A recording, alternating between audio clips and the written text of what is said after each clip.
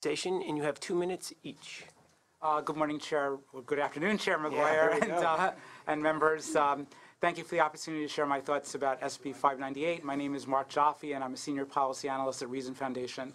Before becoming a policy analyst, I held a variety of management roles in the field of credit risk information technology at 2 investment banks and at Moody's Analytics. 6 years ago, the State Treasurer's Office commissioned myself and a co-author to study the feasibility of creating a quantitative model for assessing California city credit risk. We were hired in the aftermath of a string of Chapter 9 bankruptcies and bond defaults by cities such as Stockton and San Bernardino. One goal of this investigation was to determine whether the state could create an early warning system for local government fiscal distress. Our clients at CityAC asked us to consider using the State Controller's city's annual report data for this purpose. But when I reviewed the data, I found large discrepancies with audited financial statements prepared by the cities. These financial reports, known as CAFRs, are prepared to satisfy municipal bond market disclosure requirements and federal single audit requirements and are published exclusively in PDF format. So rather than use the city's annual report data, we undertook the daunting task of locating CAFRs and hand entering their data into a spreadsheet. It was then that I realized the importance of the reform proposed in SB 598. If it was possible to automatically load data from CAFRs into financial models, it would be much easier to effectively monitor local government fiscal health.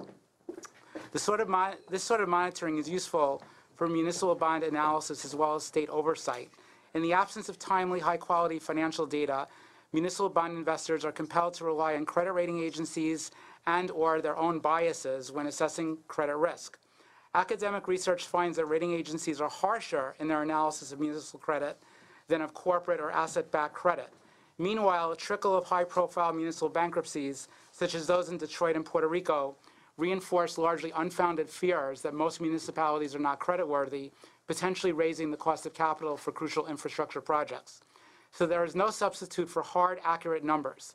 Investors in corporate securities have nearly real-time access to issuer financial statement data because the SEC has mandated that annual and quarterly reports be delivered in machine-readable form.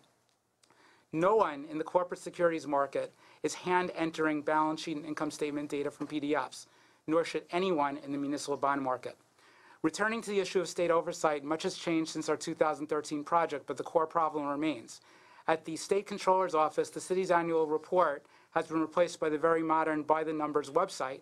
State law was also modified to give cities more time to enter their financial data so that completed CAFRs could be consulted during the SCO submission process. Unfortunately, discrepancies between by-the-numbers and CAFR data remain.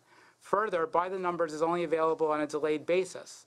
State law requires SCO to publish the data 16 months after the end of the fiscal year, but many government financial statements are available within just 6 months of the end of the fiscal year. SB 598 offers a modern solution to the challenge of monitoring local government health. You have 30 Not only seconds. cities, counties, but various categories of special purpose governments as well. It will allow the state auditor, other state agencies, policy researchers, and concerned citizens to more quickly identify at-risk governments, permitting interventions that might prevent the loss of vital community services. Thank you. Thank you so much. Thank you for your comment.